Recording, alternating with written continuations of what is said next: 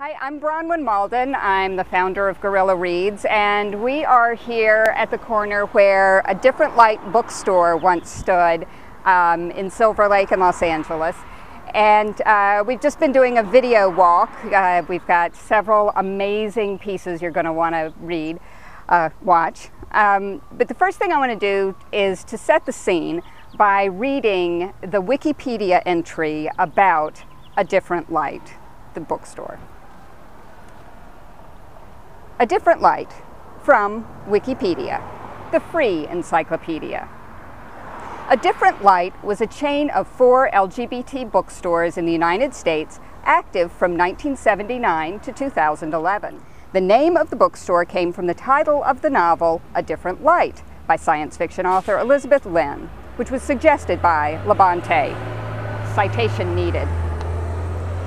The first A Different Light bookstore opened here at 4014 Santa Monica Boulevard in LA's Silver Lake neighborhood in October 1979, followed by a branch in New York City's Greenwich Village in 1983, and a branch in San Francisco's Castro District in 1985.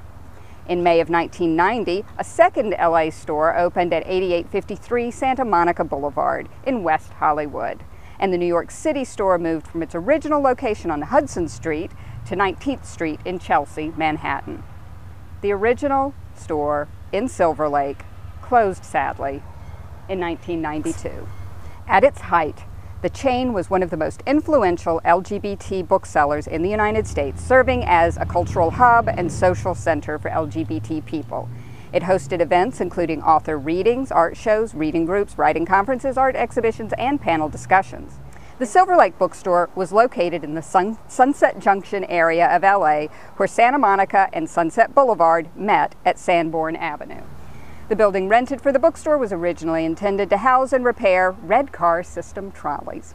The space had been minimally upgraded to allow for renting to retail businesses, and with an unusual slanting front facade, high ceilings, and industrial appearance, the store appeared to have occupied its space for decades. Gay and lesbian authors made A Different Light bookstore part of their book signing tours, including Quentin Crisp, Ned Rorem, Judy Gran, Catherine Forrest, Armistead Maupin, Christopher Isherwood and his partner Don Bacardi, Mark Thompson, Michael Nava, Joseph Hansen, and many others.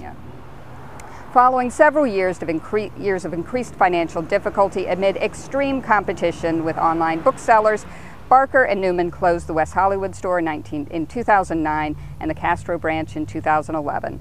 The chain's closure was part of a spate of LGBT bookstore closings in the United States in the early 21st century, including New York's Oscar Wilde Bookshop and Washington, D.C.'s Lambda Rising. The lesson being, support your local bookstores. Thank you.